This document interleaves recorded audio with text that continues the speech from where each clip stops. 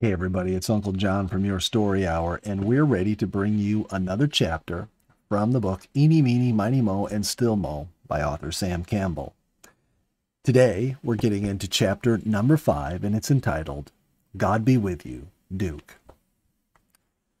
The morning after the jailbreak of the Squints, there was a different spirit in our group. It was the day of which we had said little, and which we would have delayed coming if we could. Duke's manner was changed. His face still lighted with good humor, and his conversation dealt with the usual pleasantries. But there were demanding matters at hand, and occasionally his brow wrinkled as ideas presented themselves for his attention. "Duke, my boy," I said, walking up to his chair and laying my hand on his shoulder. Sitting down, he was almost as tall as I was standing. "Duke, this is it." "Yes," he said seriously, though he could not refrain from a little laugh. "Yes, this is it. We move up today." "Do you dread going, lad?" I asked. We had avoided talking of the time when his leave would end and the war would confront him. But it was here now and must be faced. "No, I mean it when I say I do not." We knew he spoke the truth. For pleasure, I would not choose the experience before me, certainly. But there is a job to be done, a job that is partly mine. I am ready now to be part of it. "And no bitterness?" I asked. He was thoughtful for a moment. "No bitterness," he said with conviction.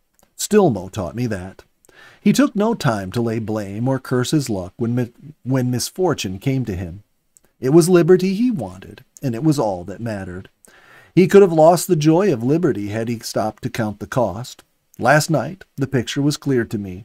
The human race is in a cage, imprisoned by its own ignorance. All about us is a world rich in beauty and natural loveliness. Some of us can see beyond the wires of tangled thinking that hold us in. We see how happy and fine the race could be outside. We have to lead in a break for this liberty, and even if some of us are hurt in the attempt, the hurts themselves may help bring freedom to all." "I don't know just what that parable makes of me," I laughed, shuddering a little as I recalled that I had pinched the tail off Stilmo. "Yet I like it. Look out in the forest, Duke. There isn't a creature living but would rather die than surrender liberty. Freedom is a primitive instinct in nature. Something in our constitutions will never let us be content until all men are free. We cannot be satisfied otherwise, even if we would. And I guess if we do leave strips of our hides behind in our struggle, it's worth the price." We left Duke to himself very much that day. He seemed to want to be alone with nature. He scouted the island until he had located and fed the squints. We heard him laughing and talking to them. Chipmunks came in for attention, climbing all over him, while he donated peanuts by the handful to their insatiable appetites. Salt and Pepper arrived for a romp, and Sausage amused him with another demonstration of her chewing. Bluey entered the scene, eyeing the red squirrels with suspicion and probably conjuring up plans for making their lives miserable. Duke put out in a canoe, and cruising along the shores, we saw him land and disappear up a trail. An hour later, he returned and took up his canoeing again. Apparently, he was gathering thoughts into his mind to carry away as much of this loved experience as he could.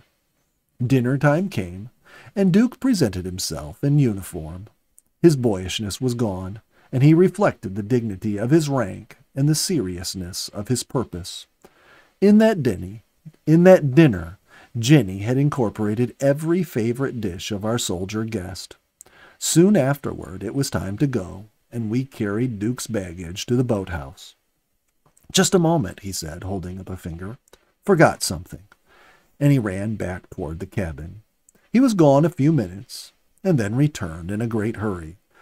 "Now let's get started. I mustn't miss that train." He grabbed his suitcase and started to step into the boat. My suspicions were aroused. "No, you don't, young fella," I said, looking at him knowingly. "Just put that suitcase down." "Why?" he said, trying to look innocent. "You wouldn't want me to miss the train, would you?" "Regardless of the train, there is nothing in the military manual that permits an officer to do kidnapping," I said relentlessly. You are acting mighty suspicious, Captain, and I'd like to take a look at your pockets before you go. There was a peculiar bulge in each side pocket of his jacket, and occasionally the bulges wiggled a little. Okay, he said resignedly. If that's the way you're going to treat me, here you are. He reached in one pocket and drew out Mo. The little fellow looked and acted as if he wouldn't mind going along. He sat on the ground where Duke placed him, making no effort to run. Old dirty puss, ejaculated Duke. You'd never pass inspection that way, young fella. And now, he said, turning to me, may we go? Not on your life, I said firmly. Come on, cough up. You have some more sins to confess. Duke looked at me pleadingly for a moment, and then reluctantly reached into another pocket and pulled out Eeny. He took his little favorite over to a nearby tree, and after petting her a moment, placed her on a limb. Guess you can't go, old top, he said to the tiny squirrel. But you'll wait for me now. I'm going to need you again one of these days. I searched Duke, but he had no more squirrels. I couldn't find the others, he said in needless explanation. From the hour of his coming, we had been in agreement with Duke that there should be no sorrow at parting. Goodbye should be said only in the original meaning of the words. Accordingly, as he stepped on the train at the tiny village 11 miles from our sanctuary, Giny and I said, God be with you, Duke.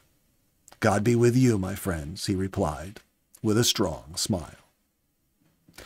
And that's the end of Chapter 5. Come back tomorrow, and Aunt Nikki is going to bring you Chapter number 6, which is entitled, When the Dumb Speak. Find out what that's talking about tomorrow. Bye-bye.